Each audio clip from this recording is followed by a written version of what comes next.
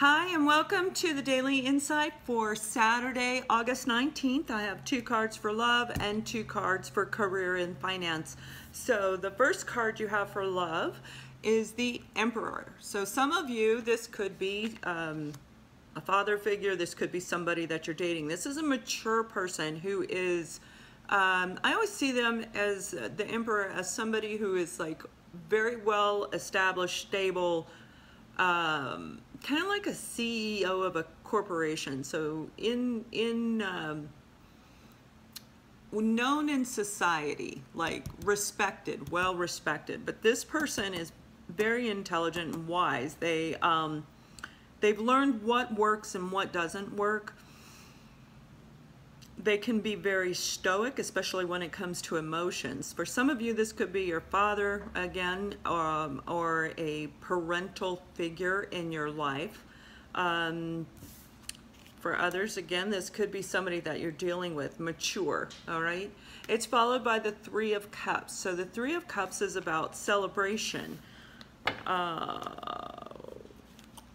Some of you may be meeting somebody new in your life that is well established in their field, whatever it is they do, and this could be in their love area. I kind of see him as all areas, you know what I mean?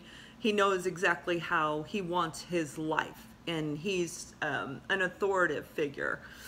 But whether you have a conversation with a brand new person or a person in your current love life or even in your family life, this conversation, whatever's going to take place with the Emperor energy that you'll be dealing with, is going to actually make you feel like celebrating. So for some of you, they could be giving you an offer. Okay, and you had 2 cards come out. Release your ex. The time has come to clear your energy. So for some of you, the Emperor may be your ex, okay? And for others, you may need to release your ex so that you can say yes to this person. You know your situation. The next card that came out is let go of control issues. Allow this situation to unfold naturally, which kind of also goes with the Emperor. So yeah, yep. And for career and finance, and I will relate it to love, we have the Queen of Swords. The Queen of Swords is also a highly intelligent person, somebody who's been through everything. They've been manipulated, lied to. This person has taken every situation that they go through and they pull the lessons out of it, let go of the negativity in the past, and they move forward with that as wisdom. They carry their sword with them so that they know how to cut people out of their life and protect themselves from people who try to harm them. So for some of you, in relating this, this could be your energy, or this could be your energy. If you're releasing your ex, there it is. You're going to get the energy of the Queen of Swords, and you're going to cut them right out of there. But please keep in mind, this says let go of control issues. And I will tell you, there's a lot of people that I deal with that I do these love readings for, and they're very controlling with me, or try to be. But the thing is if they're doing it with me, you know they're doing it with the other person. If they're waiting for their soulmate to come back, you've got to let go and let God sometimes, right? Oh, nice. The next card is the Fool card. That's the let go and let God. So that totally fits with this. So for many, and I am hearing many, you are actually going to release the ex. And we're in that period of time right now where Mercury in retrograde, we have people coming back from the past.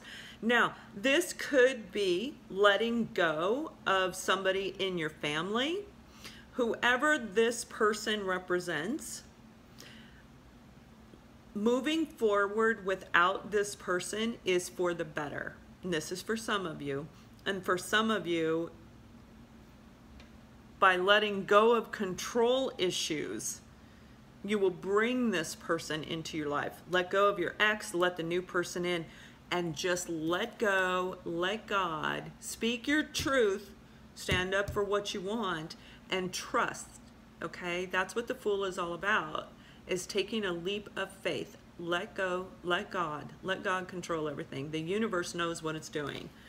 In relating this to finance, some of you may be actually walking away from a job where there's some bitterness going on at work. It could be from a supervisor, it could be from coworkers.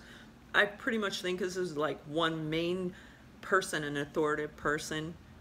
For others, you could be cut out of whatever position you're in.